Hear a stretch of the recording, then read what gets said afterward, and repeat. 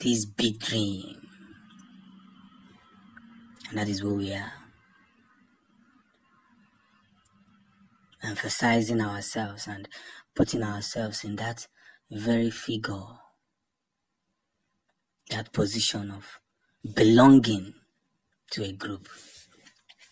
You see, why each and every one of them are so sad and so unhappy about Nnamdi Kanu's case is that the way international bodies have been so consigned, so concentrated, so particular about this man. And that's where we laugh. That's where we laugh. We laugh at you that moment when you cannot, your hands are now tied.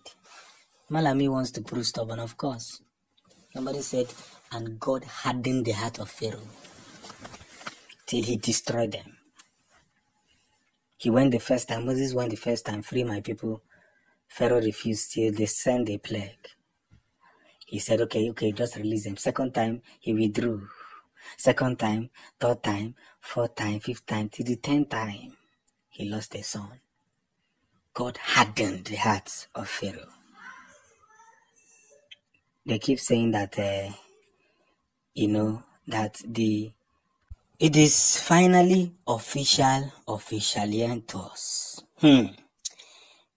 We have made so much impact in this very message, and a lot of things have been going gaga, a lot of things have been going gigantic, that people fail to understand the positive impact that has been made for a very long time. We are pushing to that very point that people must learn and understand this very big thing that we have put in line. I want to tell you something, brothers and sisters. You see, whatever the Zoological Republic wants to do, they will end up wasting their time, because we are not in for a brouhaha game. And that's what they fail to understand. Our world is filled with so much positivity.